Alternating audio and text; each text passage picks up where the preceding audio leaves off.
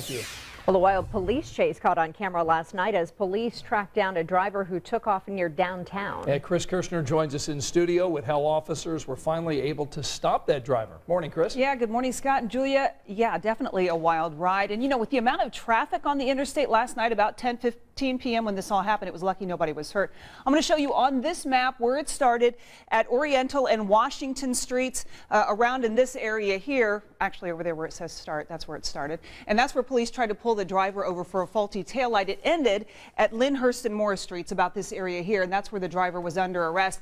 In between, well, take a look for yourself. With the help of INDOT cameras, we caught some of the tense moments for police. I counted at least 7 police cruisers chasing the driver, who crossed several lanes of traffic, drove on and off the ramps without slowing down through some sometimes heavy downtown interstate traffic. I mean, take a look for yourself.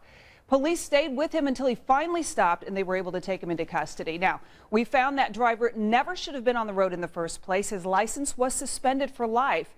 And now police think, they tell us, they think that alcohol may have played a role as well. So he is now off the road in jail this morning. Julia? Yeah, and as